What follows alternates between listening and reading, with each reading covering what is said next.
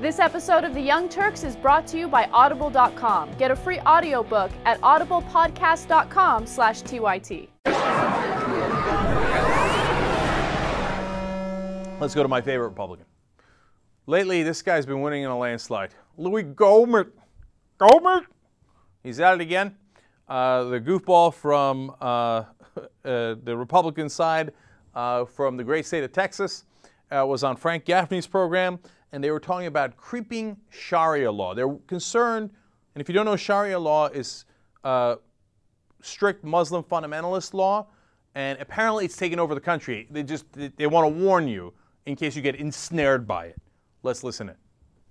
The biggest shock out of all of this is that the women's liberation groups have not just gone berserk over this creep into our society that diminishes women as it does. Yeah, this creep of Sharia law you're talking about, Congressman Louis Gohmert. Yeah, you're absolutely right. They're nowhere to be seen, as this is such an affront to everything that they supposedly hold dear. It's really extraordinary, and it's why we're so delighted that you are in place in the United States Congress, and that you will be holding forth, I know, is the Judiciary Committee begins its deliberations this session. I'm hoping we're going to have some hearings, because I'm going to be pushing for them to discuss this issue, because it does diminish the Constitution when you bring any law in that doesn't allow women to be full, equal citizens.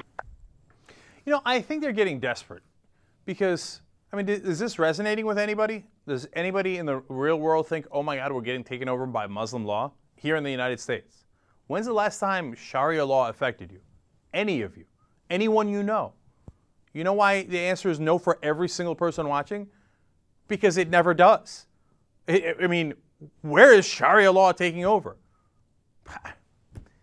They live in a different universe. Now, the thing is, Frank Gaffney is doing it on purpose. He's the talk show host there. He's a well-known neocon. He pushed for the Iraq War. He's pushing for war against Iran. There isn't a Muslim country that Frank Gaffney is not interested in bombing, okay? And so it helps his political cause to scare Americans and to go, boo, oh, they're coming. They're about to take over. The Muslims are about to institute Sharia law. Okay, so he's doing it on purpose. He's a liar and knows he's a liar, right? He has no... When he goes home at night, he laughs and laughs. Sharia law, where the hell is that? Right? But Gohmert might just be stupid enough to believe it. Like, he gets a talking point. He's like, oh my God, I hear Sharia law's coming. It's creeping in. We got to protect the women. Well, isn't that ironic? Now you want to protect women? We just did a story just a little while ago about Scalia saying, oh, the Constitution doesn't protect women's rights. What are you talking about? No, hell no. They voted against Lilly Ledbetter to get fair wages for women, but all of a sudden Louis Gohmert and Frank Gaffney interested in women's rights to protect them for Sharia law. Look, if you really think Sharia law is taking over the United States of America, it's about to be imposed in Topeka, Kansas, okay, vote for Republicans. If you don't, get your head out of your ass. And look, I'm not even telling you to vote for Democrats, but don't vote for lunatics like this.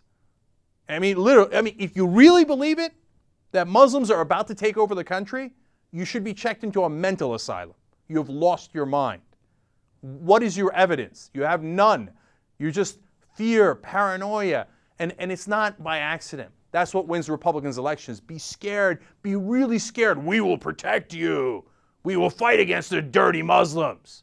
And you know what? It's not just Gohmert. I've given you hundreds of examples, but Steve King, Peter King from New York, is about to start an investigation of all Muslims in the country. Whose side are they on? They're brazen, man. That is exactly McCarthyite. And they're doing it to scare the hell out of you so you'll make that mistake of voting for them. Audible.com is the leading provider of audiobooks. In fact, they have over 75,000 titles. And you can listen on your iPod or your MP3 player. You can listen to it anywhere at any time. It's incredibly convenient. And they have books in every single genre imaginable. You can get a free audiobook if you go to audiblepodcast.com/TYT. Totally true.